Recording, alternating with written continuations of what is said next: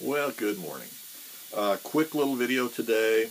There again, questions on the Zenith list that have come up that, we've kind of answered and they're getting rehashed a little bit. But one of them is rivet heads. And I'm going to go over about how to form a rivet head. Now, I did a video of this early on when I first started out quite a while back, and I posted that video as a reference for an individual that asked about rivet heads and where he could source them and what he needed to do. And so I went ahead and referenced this video. While I was there, I watched this video, and it's one of my early videos, and it was terrible. Out of focus and just not a good video at all. The material's fine in it. It explains the process, but I think we can do a little bit better job. So let's go over it. This is a quick and easy process. There's nothing to it. Anybody can do it in their home shop. Now, Zenith will machine your heads. If you've ordered the kit and ordered their rivet guns, they're going to come with machined heads. If you've got your rivet gun or rivet puller that you want to use, you can send them to Zenith, and I think for a very nominal cost, they'll machine your heads for them and ship them back to you. If you're not in this country and you've ordered a tail kit, such as if you're in Australia or something, you probably don't want to wait for all that. So it's quick and easy and inexpensive to machine your own heads. It only takes a few minutes to do each one. There's nothing complicated about it. Dimensions are not hard. We're not dealing in rocket science here. If you're capable of building an airplane, you're certainly capable of machining your own rivet heads. And this is the rivet head we're going to be machining. This is for A4 rivets, and this is my A4 gun. So this is a head that's already been machined. A4s and A5s use the exact same tooling. The procedure is exactly the same for either one. So the way we start out, they're designed just to pull a flat rivet, as we know. We're going to put our A4s in there, and what we want to do is we're going to take a 1/4-inch carbide burr, and that's all it is. 1/4-inch carbide burr. I'll link in the description. Amazon links to all of this stuff if you don't want to source them locally or can't source them locally. You're going to be able to find this at any store that's got Dremels in it. You want to be sure and use a carbide burr. It can also be done with a grinding stone, but I think the carbide burr is inexpensive enough. It works fine. It's going to be your best and most consistent bet to do it. After I get it ground with that, you can use either just a piece of silicone carbide sandpaper, or I'm going to use a Cratex wheel here, which this is just a coarse Cratex, and then we're going to polish it with a felt bob with some rouge. And there again, it can all be done by hand. You can take a standard pencil with a pencil eraser or a dowel and just glue a small piece of silicone carbide on the end, and you can use that to polish it. So anyway, we're going to cut out this this head so that our radius is just smaller than the radius of the rivet itself. We're going to take our little burr and put it in our Dremel. I think we probably all know how to do that.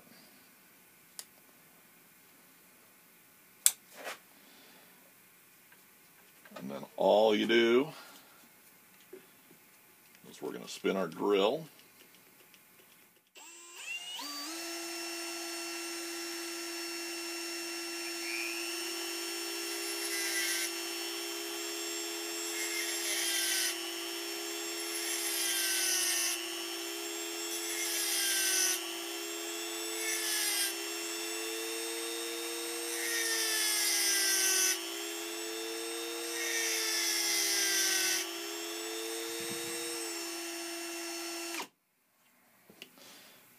Let's test fit our rivet, see how close we are.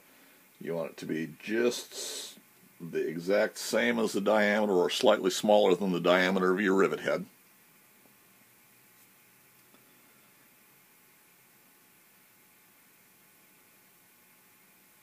I think we can go just a little bit more.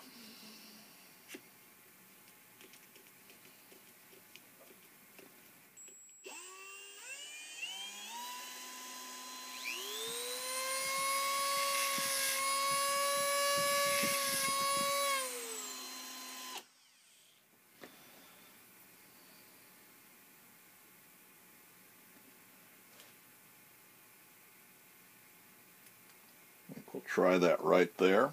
Let's go ahead and change out our little carbide burr for our piece of Cratex.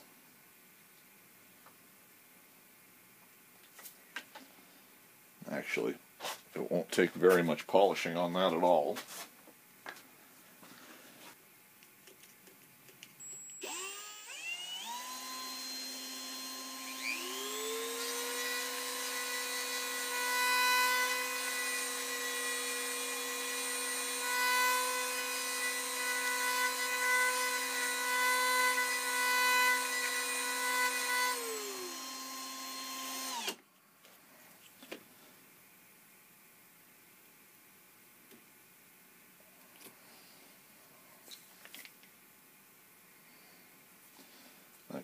pretty good. Let's take our little polishing bob.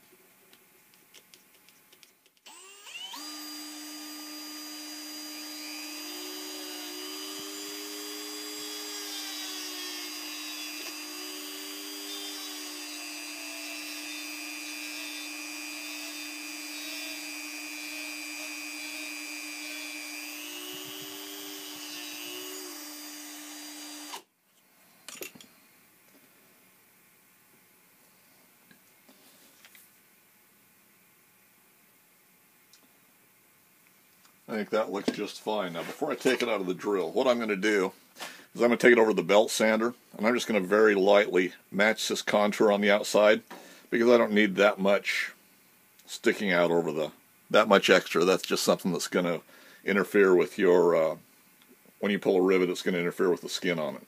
So we'll just turn that down a little bit, and we'll come back and take a look at it. There's the outer diameter. That matches up real nice. Now, I did take it to my little electric buffer and buff the outside. You can polish that by hand. You can actually leave it rough, but it's nice to have that nice smooth surface. It's just a little nicety there. Pop it out of there and take a look at it. So that's what we end up with. So now let's go ahead and put it in the rivet gun. See how well it's going to pull rivets. I regulate my air to about 45 pounds. I've got it a little bit higher on this. I pulled a few rivets the other day with it, and it seemed to be a little bit underpowered. Of course, it's cold as can be still out here. There's our head installed in the gun.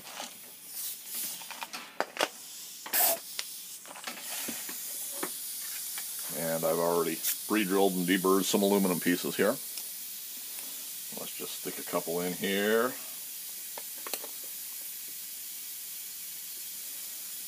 Keep it lined up. And we'll just pull the first one here.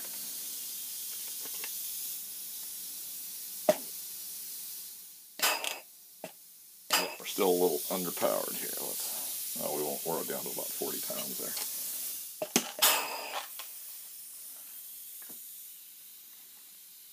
There's our first rivet. And there's nothing at all wrong with the way that's pulled.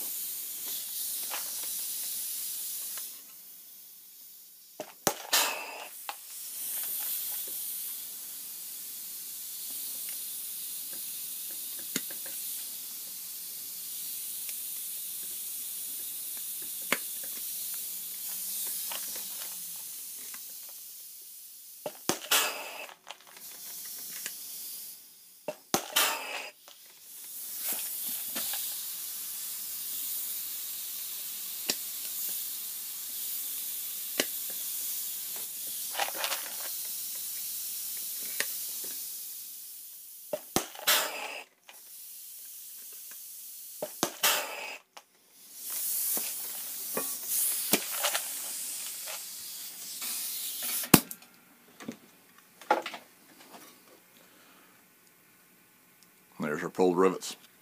Quick and easy. Now, there's no reason at all that can't be done in the home shop. I think it took me less than, well, I know it took me less than 10 minutes to do that rivet head, and that included me messing around with the cameras and playing around with stuff here. You know, it's something that, yes, if you're not comfortable doing it, by all means, you know, order rivet heads from Zenith, have them machine your heads, whatever the case may be. But There's no reason at all that if you're qualified to build an airplane, you certainly can form your own rivet heads. There's no heat treating them. There's no tempering them. You know, years past, guys have said that, well, they had to take the heat treat out. They had to anneal those and had to soften them to be able to machine them. With a carbide burr, you don't have to. It cuts just fine. I don't know how hard these heads are, but I've not run into a head yet over the course of about 5 different rivet guns that I've had to anneal or had to soften any of them. So it's not necessary for what we're doing with them. A $10 burr from Amazon and you know, less than $15 or $20. Everybody's going to have a Dremel if you're building an airplane. So a lot of times we hear these naysayers say, oh, you've got to do it this way, or you've got to do it that way, or you've got to order it from whoever. No, you don't. This is all stuff that can be very easily done in the home shop. As far as dimensions, you saw the way I dimensioned that right there. That's all you've got to do. The same thing works for A5 rivet heads. If you're messing around with A6 rivets, which are the next bigger size to fill in for a oversized A5 rivet hole or something like that, you can machine those the exact same way. So anyway, not rocket science. Hopefully I've given you a little bit of information about how to do something quickly and easily. Hopefully you found something useful here. Comments or suggestions, leave them in the comment section for me below. And as always, thanks for taking the time to watch.